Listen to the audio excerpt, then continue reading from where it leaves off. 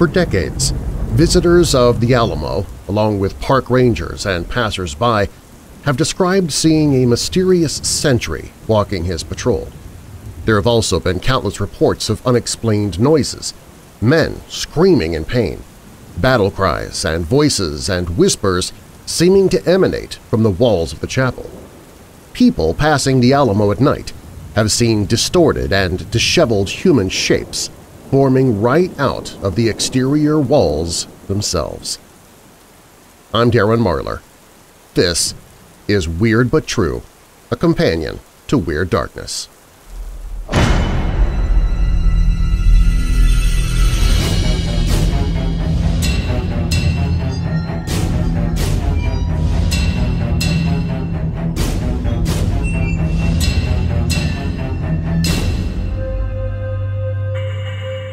On March 6, 1836, the defenders of the Alamo mission in what is now San Antonio, Texas, were overrun by Mexican Army troops. The Battle of the Alamo has become one of the pivotal events in American history, although Texas was not a part of the United States at the time. On February 23, 1836, a Mexican army of thousands of soldiers attacked a makeshift garrison of about 200 Texas settlers, including James Bowie, William Travis, and former Congressman David Crockett, who were holed up in the abandoned mission on the outskirts of town. The events that led to the battle began several months before, when the Texans drove all of the Mexican troops out of what was then Mexican-owned Texas. After taking over San Antonio, the Texan forces decided to fortify the Alamo in whatever way they could. The chapel was never meant to be a fortress. It had thick walls, but they were made of simple masonry. Colonel James Neal, assigned to command the Alamo, moved 24 pieces of artillery to the walls, but the fort was still undermanned and low on both ammunition and food. Neal complained to General Sam Houston that his men were underfed and exhausted. He sent a message to the provisional government stating, "Unless we are reinforced and provided with food and stores, we must become an easy prey to the enemy in case of an attack." Soon after, on January 19, Colonel James Bowie arrived with a small company of men. He was impressed with the work already done, and he worked well with Colonel Neal. Complaints again went out stressing the lack of horses. There weren't even enough horses to send out scouts to watch for signs of the Mexican army. Again, a meager number of reinforcements were sent to the Alamo. Colonel William Travis arrived on February 3rd with a small contingent of cavalry. 5 days later, David Crockett arrived with a small group of American volunteers. Travis was unhappy to be given this post, but as a career Army officer, he followed orders. Sadly, they were still significantly low on supplies and ammunition. The number of soldiers positioned at one of the two forts protecting the whole of the Republic of Texas had risen to only 150 men. At noon on February 23, 1836, Santa Anna and the forward part of his army reached San Antonio. Sentries positioned south of town came riding in with the hard news. With Neal absent with a family emergency, Travis and Bowie took command. Some men were sent to collect what food stores they could find, and others worked to drive their few head of cattle inside the fort. Most of the Mexicans living in town were hostile to the Texans, but there were a few people living outside the walls of the Alamo who were invited inside for protection. 2 hours later, after a brief respite, Santa Anna marched his men into town and sent words to Travis demanding immediate, unconditional surrender. Travis answered with a cannon shot.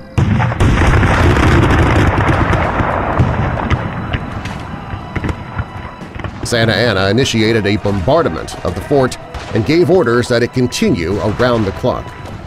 Travis sent off an express message to Colonel Fannin in Goliad, 90 miles to the southeast, where Fannin had a contingent of 300 soldiers. Travis described the situation at the Alamo and requested immediate assistance. The 13-day siege of the Alamo had begun. On February 26th, a light skirmish between the fort's defenders and Mexican cavalry erupted but amounted to nothing. The storm had blown and the temperature dropped to 39 degrees. Santa Anna brought up more reinforcements and posted more guards around the Alamo. but the Texans were able to sneak out for wood and food and return safely. While they were out, they burned a few more houses.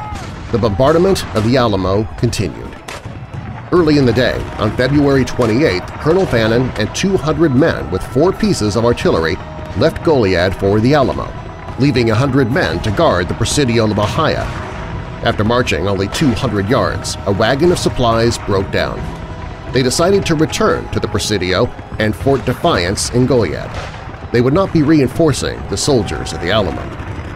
On March 1st, Captain John Smith snuck into the Alamo bringing 32 Texans with him. That brought the number of men inside the walls to 188.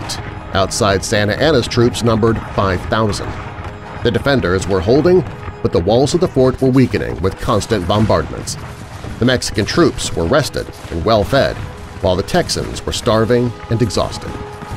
By the 10th day of the siege, March 3rd, Santa Anna's men had erected a 4th battery to the north of the fort, within musket range. Travis sent off another desperate request for reinforcements and supplies. This was to be his last appeal to the president. By then, he had ceased expecting any help to come. The final day came on March 6th, when just after midnight, Santa Anna pulled his entire force into town and surrounded the fort. His troops had been supplied with scaling ladders, and they waited quietly for the word to attack.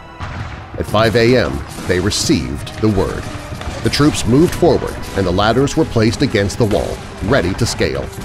But the Texans were ready and brought down very heavy fire, and the Mexicans were driven back. They made a second attempt with the same results, followed by a third and a fourth. Each time, they were repulsed by the Texans. For Santa Anna, the 5th try met with success. The Mexican troops flooded up and over the wall and into the Alamo.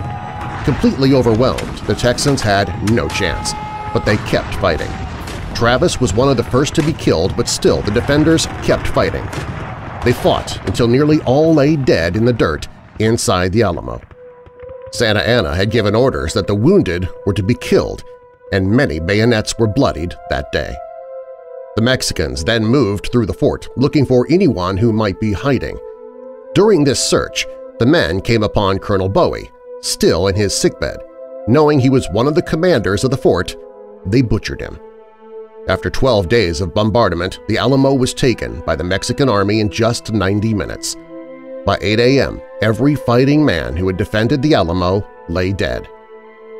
After the dead Texans had been collected and brought into the center of the courtyard, the bodies were looted for valuables. The bodies were then stripped of their clothing and stacked like cordwood and set on fire. Witnesses related that the piles smoldered for 3 days. The Mexican army stood victorious, but at a tremendous cost. Records vary, but best estimates put the number of dead at nearly 500 and almost as many wounded. The defenders of the Alamo had been wiped out. The battle that Santa Anna thought would frighten the rebels into submission became an inspiration to the Texans. Their battle cry for freedom became "Remember the Alamo."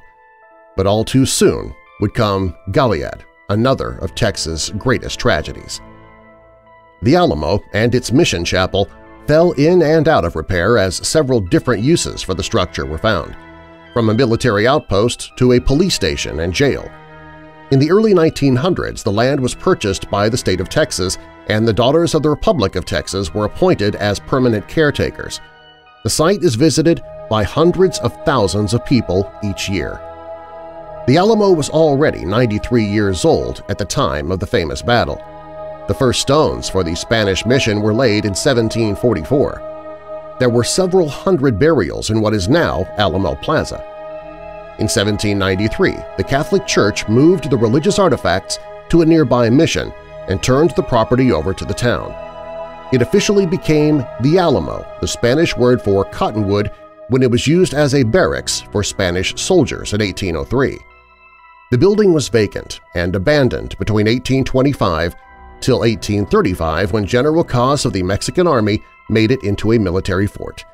It changed hands between the Mexicans and the Texans 3 more times, including the Battle of the Alamo in 1836.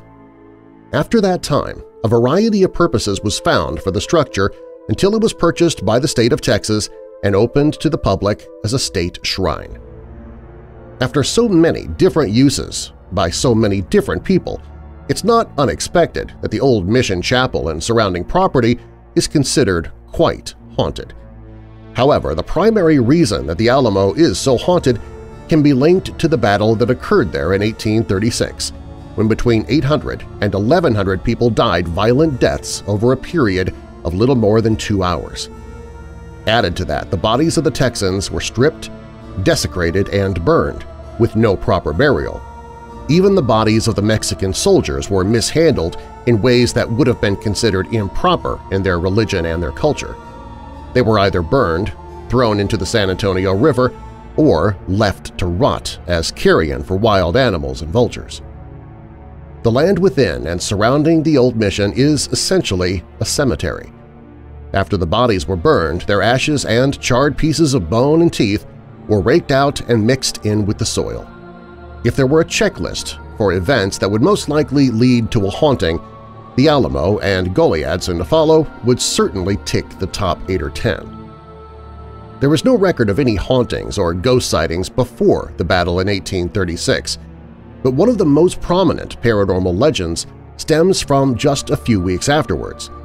General Santa Anna and the bulk of his forces stayed on at San Antonio de Bexar for a few weeks before leaving to chase down General Sam Houston and the Republic of Texas Army, leaving a garrison of men at the Alamo under General Andrade's command.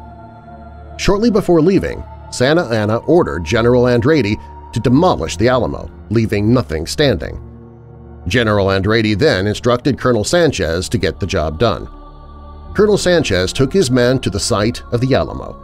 After 12 days of constant bombardment, the place was not much more than rubble. The only recognizable structure still standing was the Mission Chapel. Sanchez ordered the men to begin demolishing the church, and the men complied, although there was some grumbling among the ranks about it possibly being sacrilege to tear down a former Catholic church. According to legend, as the men began to work, 6 ghostly forms emerged from the chapel walls. The soldiers immediately stopped what they were doing and backed away, crossing themselves and muttering "Diablos" or "devils" under their breath. The forms, often described as monks, slowly advanced on the soldiers, waving flaming swords and warning the men in inhuman voices, "Do not touch the walls of the Alamo." Colonel Sanchez and his men ran screaming from the chapel back to their encampment. When Sanchez told General Andrade what they had witnessed, Andrade was furious and chastised Sanchez for his cowardice. Taking matters into his own hands, Andrade collected a detail of men and marched them to the Alamo to get the work done. As added protection, he took along a small cannon and instructed the gunner to aim it directly at the front doors of the chapel. But before they could blast the doors, the 6 ghostly monk forms again took shape and issued their warning. Andrade's horse took fright and reared, throwing the general to the ground. Before following his men in retreat, he turned to look at the building again and saw giant flames blast up from the ground. The smoke curled and twisted into the shape of a huge man. The figure held balls of fire in each hand and threw them at Andrade. General Andrade effected a hasty retreat, and the phantom protectors of the Alamo won out. But this part of the legend is not borne out by fact. Apparently Andrade was not frightened away for good, since he must have returned to complete his orders. According to official records and archaeological investigations, much of what remained of the mission was demolished, including many of the fort's walls. In the 1890s, the Alamo Chapel and some of the old barracks were used as a police station and local jail. Soon after moving into the old buildings, the prisoners and guards began complaining about a variety of unexplainable experiences. They reported that a ghostly sentry walked from east to west on the roof of the police station, formerly the old barracks. This and other events were described so frequently and fervently that the hauntings became news, literally. The San Antonio Express-News published 2 articles in 1894 and again in 1897 about the ghostly goings-on. These articles described several types of manifestations that were witnessed within the walls of the police station and jail. They saw mysterious man-shaped shadows moving about the rooms and corridors, and heard strange moaning sounds that could not be explained. According to the newspaper reports, these were frequent and frightening, so much so that many of the guards refused to patrol the area after dark. As the stories of the hauntings became more well-known, complaints were brought to the San Antonio City Council, where councilmen took the position that making the prisoners sleep in a building with ghosts roaming around and moaning amounted to cruel and unusual punishment, and that it was unsafe for the public because of the guards' refusal to walk their patrols after sunset. Shortly after the second article was published, the city moved the police station from the Alamo to a building that was not haunted. Many of the same types of incidents that were reported in the 1890s are said to continue to happen today, except that now the ghosts of the Alamo no longer seem to distinguish between night and day, but prefer to conduct their hauntings around the clock. A commonly seen apparition is that of a man dressed in clothing of the early 1800s, walking across the courtyard. Although visitors have described seeing this man many times over the years, the story was validated for Alamo officials by one of their own park rangers. The ranger noticed a man dressed in period costume walking toward the library. The ranger decided to follow him and see what he was up to. To his surprise, the stranger faded away to nothing as he approached the chapel. Another commonly witnessed ghost is that of a blond boy who has been seen wandering the buildings and courtyard, but is most often seen in the gift shop. He apparently likes to interact with children and has been known to carry on conversations with them. He's told several children that he was present during the battle and believes he died there. He seems to selectively appear to specific people, with children waving goodbye to him while their parents see no one. One last identifiable individual said to be haunting the site is none other than David Crockett himself. Crockett fought and died at the Alamo, either killed during the battle or slaughtered afterwards by some of Santa Anna's officers. His ghost is most often described as wearing a full set of buckskins and, of course, his famous coonskin cap. He's been seen all over the compound, but most frequently he is seen guarding the old Mission Chapel. Please subscribe so you don't miss future episodes, including my podcasts, Weird Darkness and Daily Dose of Weird News. If you like this video, please give it a thumbs up and support the show and become a patron to get exclusive content at WeirdDarkness.com. Thanks for watching, and I'll see you next time, Weirdos!